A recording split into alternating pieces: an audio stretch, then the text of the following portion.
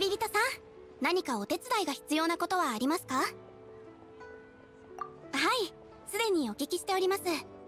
南十字戦隊の棟梁と稲妻へ向かう約束をしているのですよね。確かにもう随分と日が経ちましたが、まだ私のところに情報は何も入ってきていません。探したぜ。あんたが姉子の尾婚だっていう旅人か？艦隊の補給作業がほぼ完了した。あとは人員を確認するだけだ。姉子にあんたを探すよう頼まれてな。あんたが船に乗ればすぐに出発できるみたいだぜ。やっぱり北斗は約束を守るやつだったな。もちろんさ。姉子の義理が出すはこんなもんじゃないぞ。出航したらあんたらも徐々に分かってくるはずさ。もう行かれるのですか？無事に出航できるみたいでよかったです。この先が星であろうと深淵であろうと、次の一歩を踏み出すのはいいことだと思います。ではまたの機会にお会いしましょう。皆さんのご無事を祈っておりますね。そうだな、ほとんど毎日会ってたから名残惜しいぞ。でしたら稲妻に着き次第いち早く私を探し出してくださいね。私は鳴上島であなたたちをお待ちしております。やっぱり稲妻にもキャサリンがいるのかよ。じゃあなんでこんな悲しげな雰囲気を醸し出してたんだ。リーゆえにもきちんとお別れをしてきな。船はもう幸運閣に止まってる。ちゃんと伝えたから俺は先に戻るぞ。おう、知らせに来てくれてありがとな。いいってことよ。じゃあ船でな。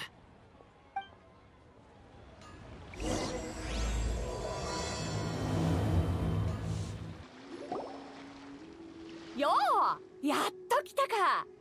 かつては嵐でさえ止めることのできなかったこの南十字戦隊を港に引き止めてるんだ。私がどれほどあんたたちの顔を立てたか言うまでもないだろう。冗談さ。ちょうどいい時に来たな。出航準備が今終わったところだ。じゃあ人も揃ったことだし、そろそろ雷雨に包まれし永遠の国へ向けて出航だ。出発。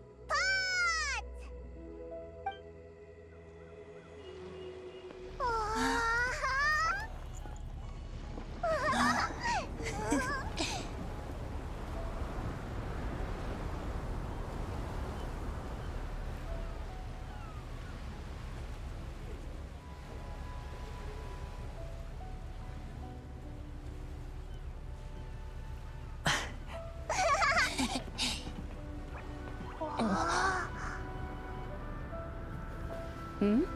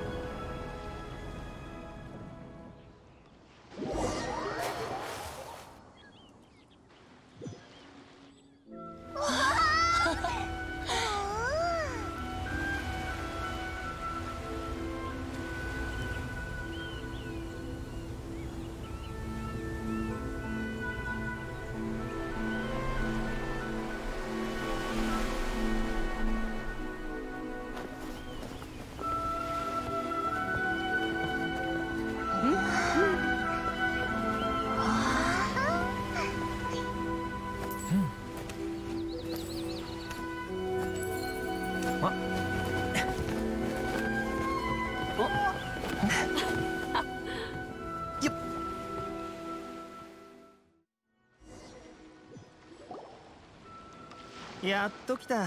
リーゆえの姉子。待ちくたびれてたところだよ。それと二人の密航者、いや客人というべきか。あんたたちの将軍様のせいで近頃は稲妻近海の雷雨と暴風が前よりも強くなってやがる。もちろん私の戦隊も大いに本領を発揮したが、それでも少し時間がかかっちまった。そうだ、紹介しよう。こいつはトーマ、最近知り合った商売仲間だよ。君たちに会えることをずっと楽しみにしてたよ。トーマ、この二人は。紹介はいらない。異教の旅人の名声は外界の嵐だろうと防げないからね。とっくに耳に入ってるよ。嬉しいこと言うな、お前。手間が省けたな。トーマはもう長いこと離島で活動している。ここの顔役と言っても過言ではないだろう。何か困ったことがあればこいつを訪ねるといい。だがもしこいつがあんたに不埒を働けば、次稲妻に来た時、私があんたの代わりにこいつを締めてやる。安心してくれ。俺たちなら仲良くやれると思うよ。そろそろ時間だ。私の船にはまだお尋ね者が一人乗ってるからな。長いはできない。カズハのことか。また会おう旅人。稲妻でどんな荒波に会おうが乗り越えてみせろ。バイバイ、元気でな、北斗船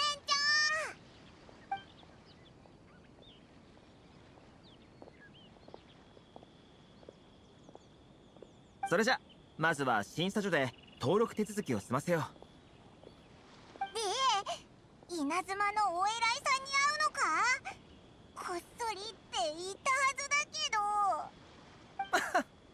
鎖国令をなめないでくれ。身分を調べることからはどうあがいても逃れられないよ。だからこうして規則を守りながら規則をかいくぐるんだ。こんにちは。身分の証明と島へ上陸する目的を教えてください。あ、もちろんトーマさんは結構です。皆さん見ないお顔ですね。どうしたんですか？お二方の詳細と荷物を持っているかどうかを。規則に沿ったものではなく、そのような個人的な事情が理由ですと原則として通すわけにはいきません。おいらたちは。すみません、やはりお二方には。これが2人の上陸手続きの書類だ。確認してくれ。おい、あるならもっと早くに出しとけよ。君たちがどう対応するのか少し気になったんだ。悪い悪い。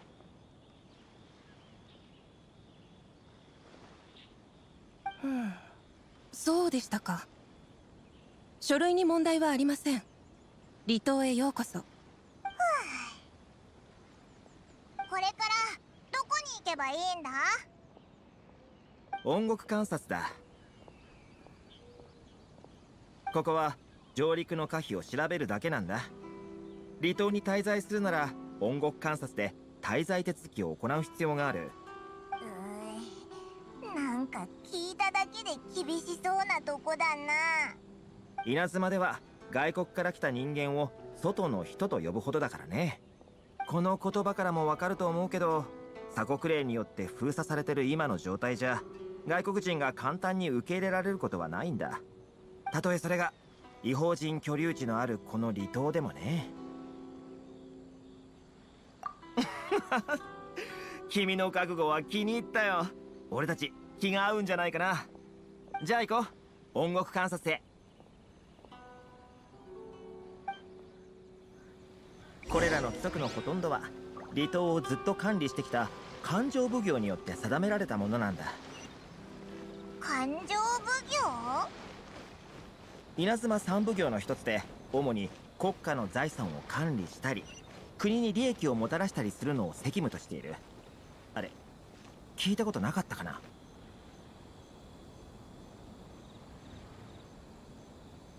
すでに上陸手続きは済ませてありますよね。では滞在手続きを行いましょう。そちらのお二人ですか？そうだ。はい。では手続き料の200万モラをお支払いください。200万！手続きだけで200万もするのか？はい。お一人100万ですので、計算に間違いはありません。ご安心ください。いや、間違いというかそういう問題じゃなくて、お嬢さん、この二人は俺の友達なんだ。ほら、俺って一応ここの顔なじみでもあるし。あら、トーマさんのお連れ様でしたか。ではトーマさんの顔に免じて40万村にしましょう。本当に感謝するよ、ゆりかさん。でも俺から見たら手続き料なんて600モラで十分じゃないか。ここは俺が代わりに出すよ。後で君に飯をおごってあげるからさ。どうかな。そんな握りの仕方があるのか。いくらなんでもそれは。わかりました。それで手を打ちましょう。今登録しますね。へへ、毎度。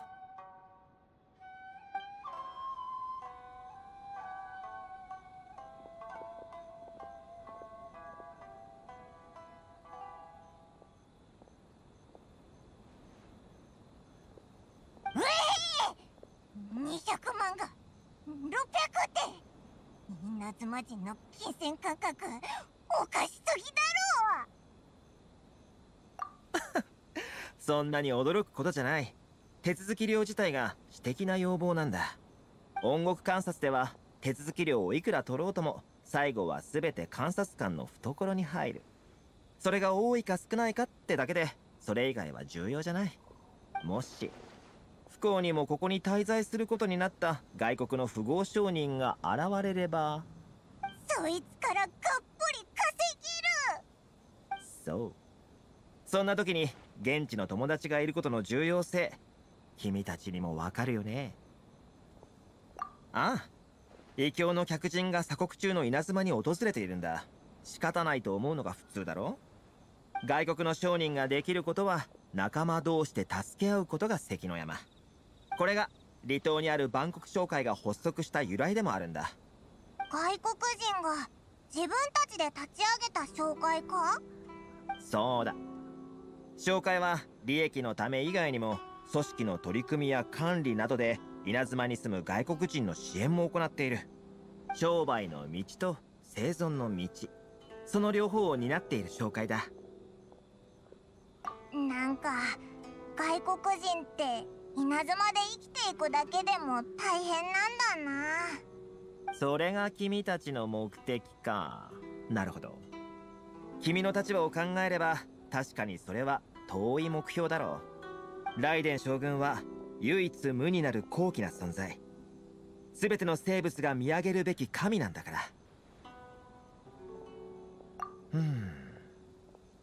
この世の出会いはいつも捉えどころのないものだと言いたかったけど、君たちならもしかすると午後の散歩中にでもライデン将軍とばったり会えるかもね。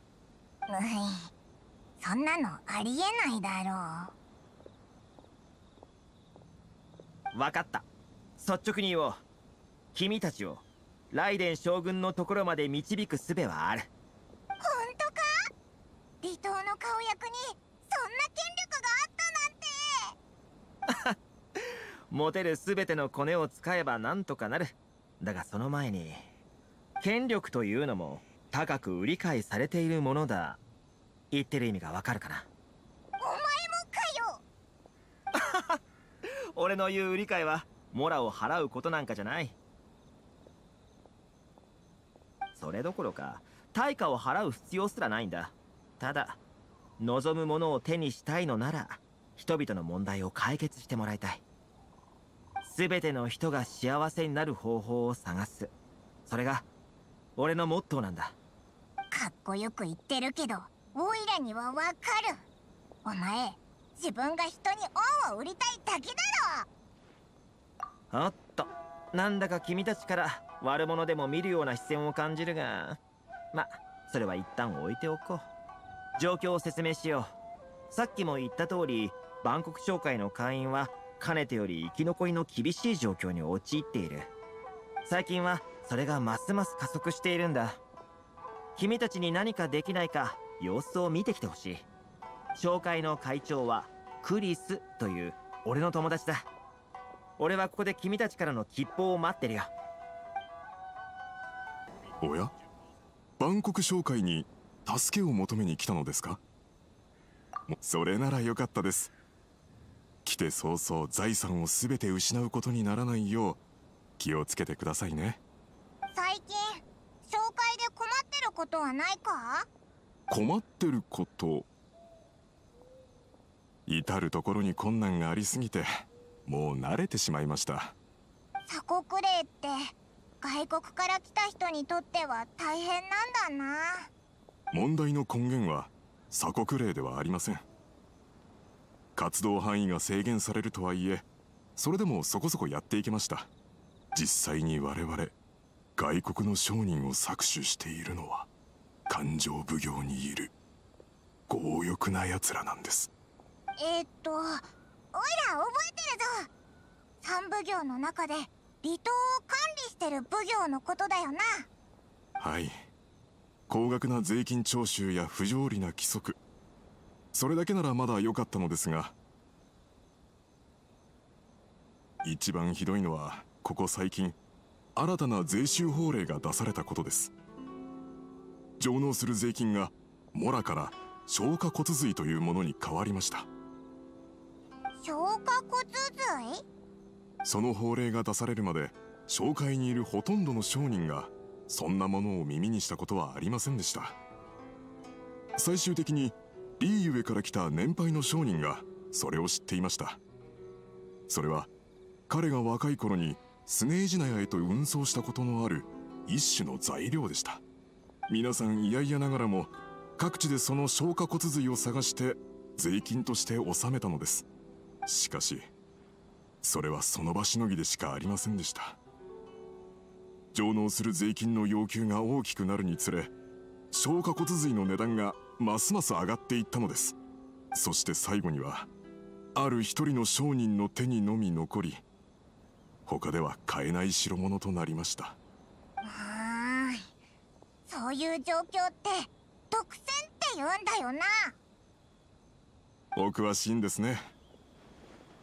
その商人は値段をずっと上げ続けました。我々も法令の圧力からそれを買うしかなく、そのような悪循環が続いた結果、今や税金の値段が我々の利益をも超えようとしています。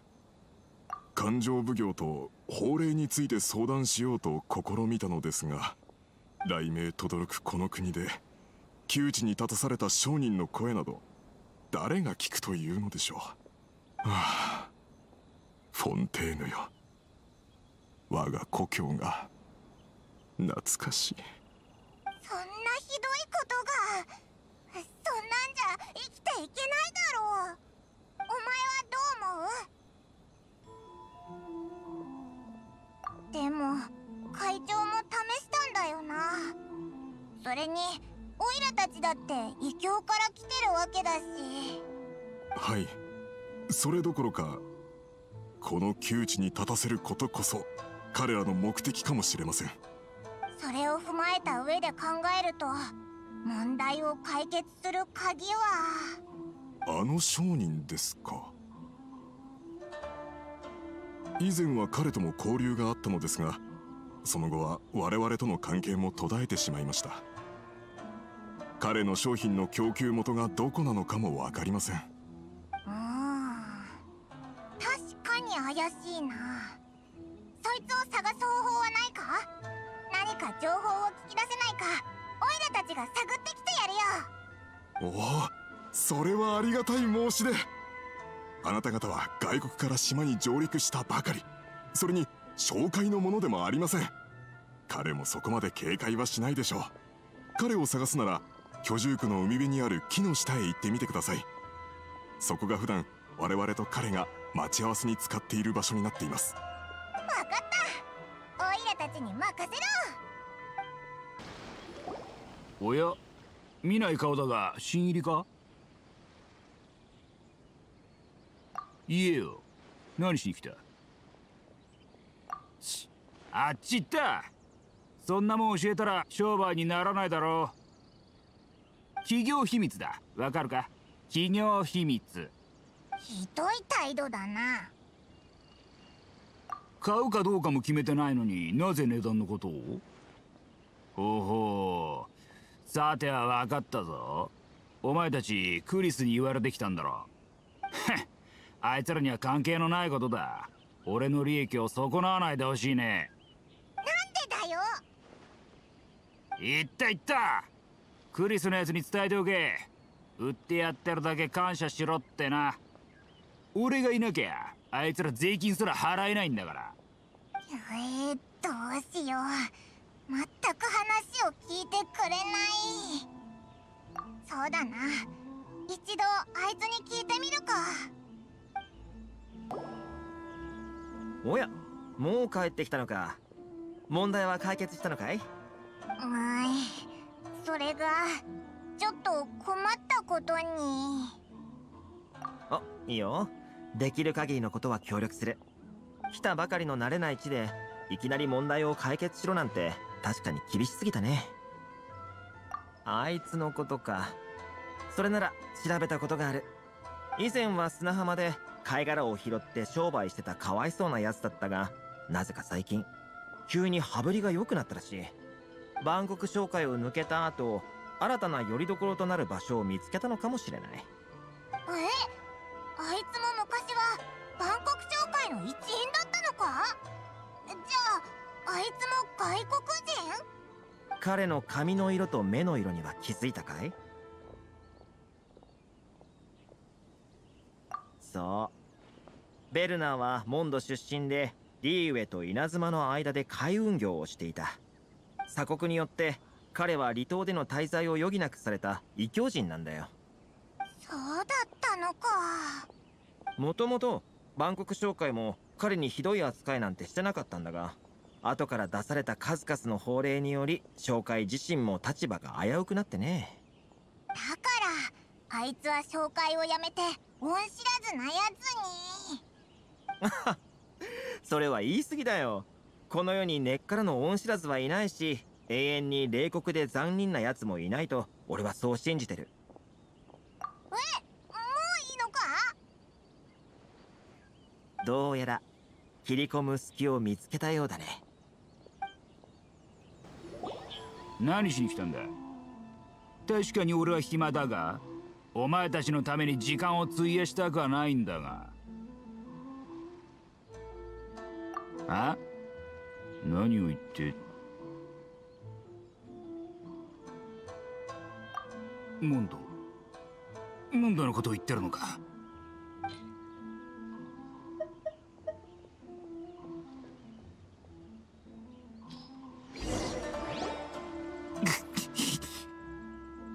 お前の口からモンドのことが聞けるなんて。前に帰ったのはいつのことだったか。それすらも忘れちまった。懐かしいモンド城の雰囲気。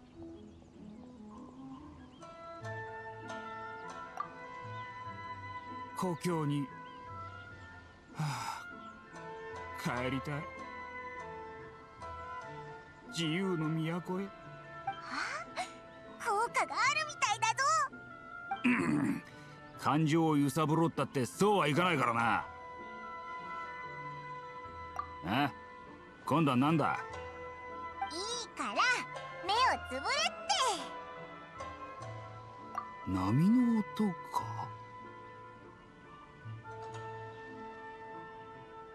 あっ！リーオエコー。俺の目の前に波の音が、100匹の声が。リーウエコーの姿が浮かんでくる。小灯だ。怪盗祭だ。小灯が登ってくるが見えるぞ。想像力が豊かすぎると言うべきか。リーユエコーのことが懐かしすぎるのか。はあ、リーウェよ。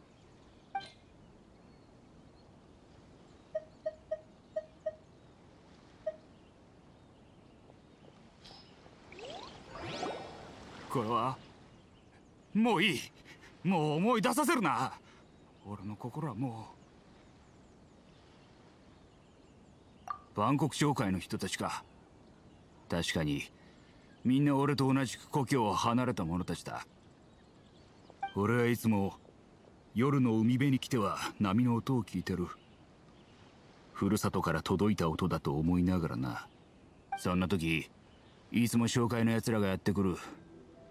でも俺は顔を隠しながら離れるしかなかった。はあ、気晴らしにあいつらと一緒に話がしたいと何度思ったことか。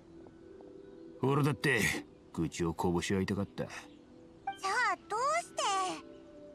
あいつらは心が強い。よりどころのなかった人たちが一致団結して生きていく術を探してるんだ。そんな真似俺にはできない。少しの利益と約束だけで俺は奴らの言いなりになっちまった。ふるさとの顔に泥を塗っちまった。いいだろう、言うよ。もうこんな葛藤はうんざりだ。大丈夫なのか？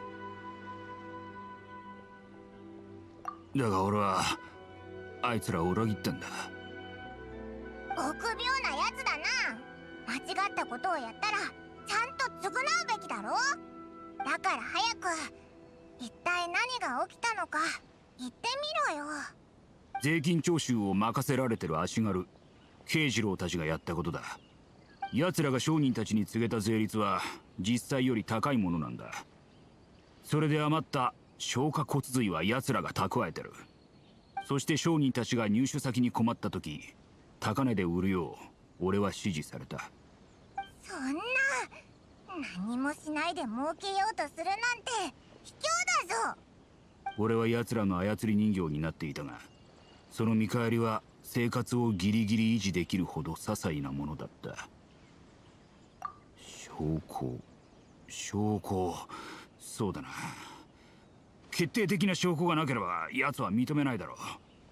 そういえばいつも俺が報告をした後、奴は毎回必ずどこかに行くんだ。いつも怪しいって思っててな。ついさっき慶次郎と会ったばかりだ。今から連れてってやるよ。よし、じゃあ早く行こ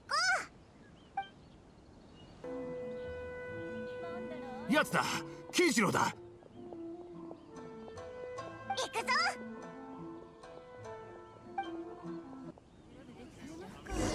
どうせ人も来ないことでしょうから。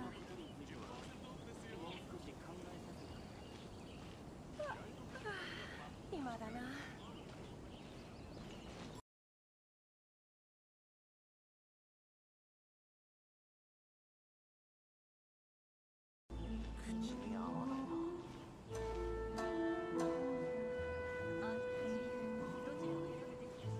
よ、涼子、調子はどうだ？おかげさまで。よければ座っていって。ああ、ちょうど今稼ぎがいいんだ。そう、税金の徴収お疲れ様。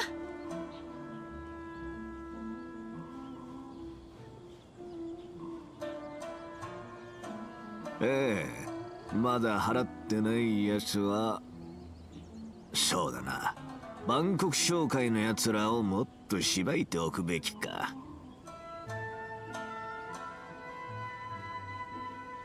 あ？今なんか聞こえたような。静かに。見つかっちゃうぞ。俺の聞き間違いか。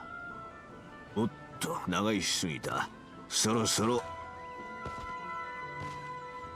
あいつどんどん離れてくぞ。早く追いかけよ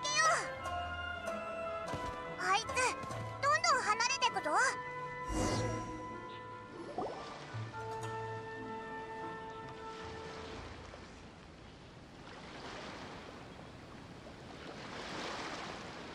こんな場所に何をしに。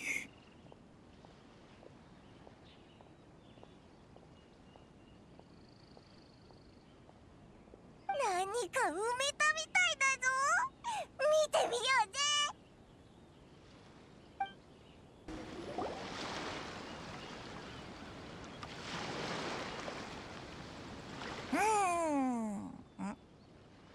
これは帳簿？おいらはてっきりモラでも埋めたのかと思ったぞ。がっかり。見せてくれ。これは間違いない。これだ。取引の記録が一つ一つきれいに残ってる。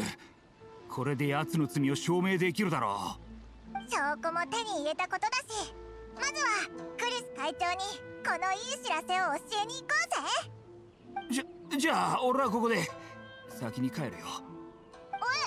一緒に行かないのか？会長に会うのはまだ少し時間がいる。すまない。ベルナーってひねくれた性格だな。もう本当にありません。このままでは商売も損するだけで飢え死にしてしまいます。法令は法令、規則は規則。払うべきものは払ってもらう。言い訳は無駄だぞ。なあ、誰だお前。紹介の新入りか。お前の帳簿はもう手に入れた。それと隠してたものもな。転売して儲けてたことも全て公にさらしてやる。なんと、そうだったのですか。ずっと騙されてたのか。シャナ、税金のことは俺は。帳簿を見せていただけますでしょうか。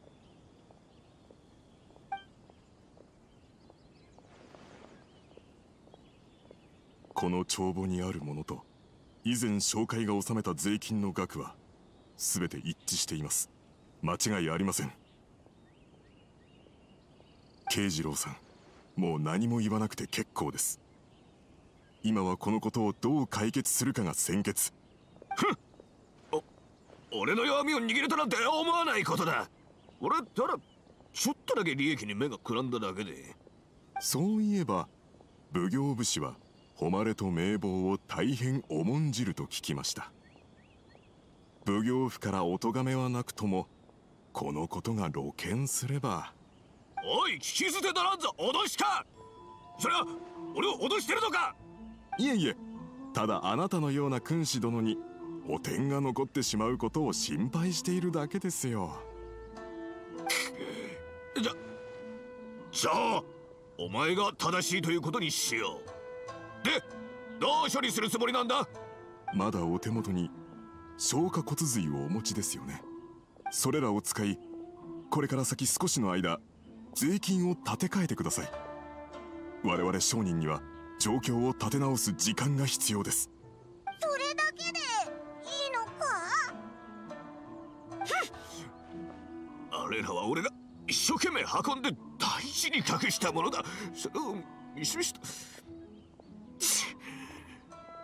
いいだろう。お前の顔に免じてただでやる。面の皮が厚すぎる。そんなんで納得がいくもんか。俺の店はもう何日も閉まってる。全て友人の助けで繋いでいる状態だ。この損失の責任は一体どう取ってくれるんだ。ハリソン、もういいんです。これ以上は。搾取されるのはもううんざりだ。この件がそう簡単に終わるとは思うなよ。ハリソン、こんな場所で大声で叫ぶとは、法令に異でも唱えているのか。お疲れ様です、勝家組長。ああ、何を騒いでいる。その税金のことで少々。彼らの世話をしているというのに恩を穴で返されまして。何が世話だ。こんなの横領だ。必ず新助様にもこのことを知らせてやる。おお、勘定奉行様の名を直接呼ぶとは。よそ者はこれだから規則というものを知らない。この商人どもを連れて行け。何か言いたいことがあるのなら奉行府で話してもらおう。まずい、このままじゃ。まったく皆さん、そんなに深刻にならなくても、何か相談したいことがあるのならお酒でも飲みながらにしませんか。誰だお前。誰がお前なんかと酒を飲むか。ここの顔役だぞ。私の名刺をどうぞ。おお、これはシャブ業のものか？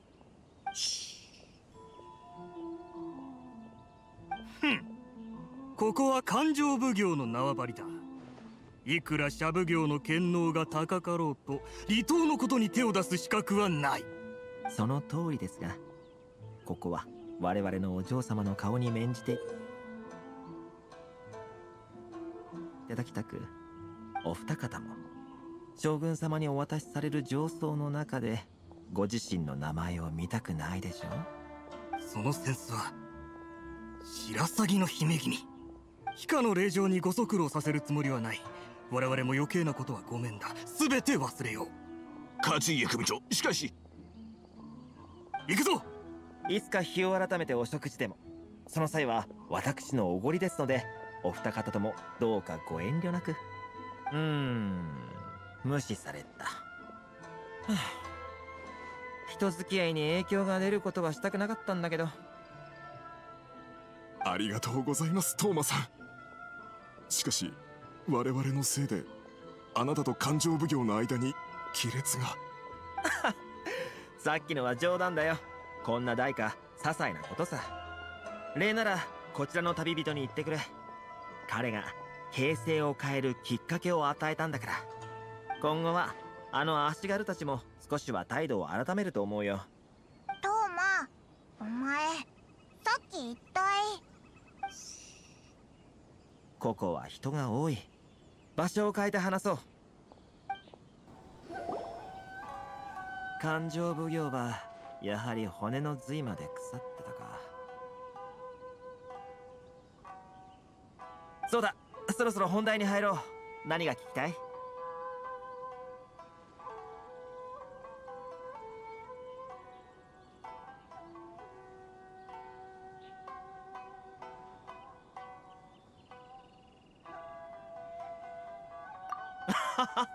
いきなりそのことか。じゃあ改めて自己紹介しなきゃね。俺は鳴上島のシャブ業上里家に属している白鷺の姫君の側近だ。なんだって？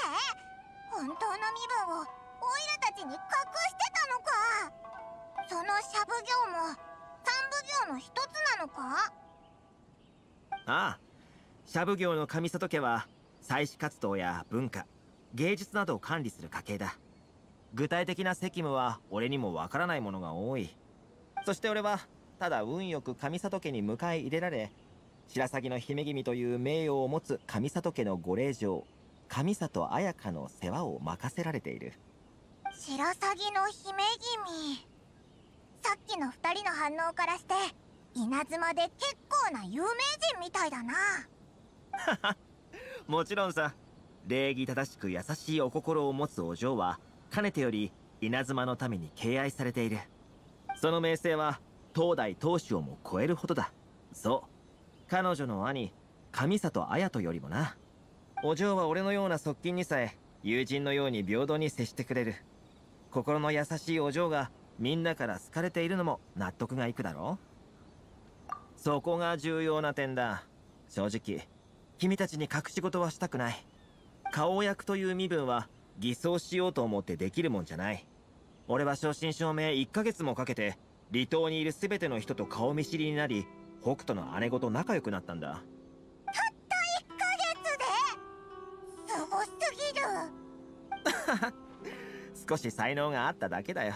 それにこれも全て君たちをいち早く受け入れるためだったんだ。今は鎖国令が敷かれているが、君たちがモンドとリーウェで活躍したことは稲妻にも伝わっている。君たちが稲妻への渡航を望んでいると知ったお嬢はその到着をずっと気にしていたんだ。それと同時に君たちが噂通り形勢を変える力があるかどうかもね。形勢を変える？さっきの試練では最後にいくつか予想外なことが起きたが、それでも君たちは形勢を変えるきっかけを与えることに成功した。お嬢の期待通り勢力の間に巧みに取り入り、人の心にある隙をついた。君たちが協力してくれればメガリレーは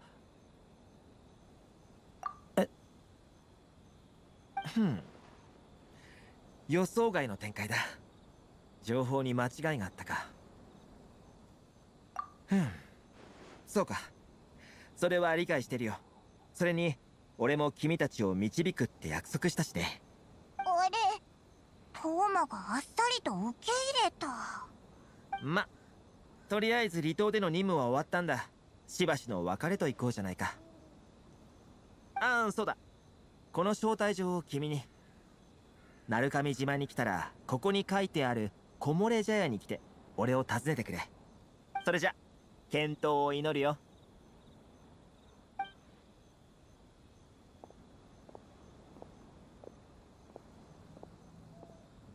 トーマって実は結構いいやつなのかもな。オイラたちも先に進もう。どうした？そうだった。オイラなんでそんな大事なこと忘れてたんだ。トーマも忘れてたのかな。ま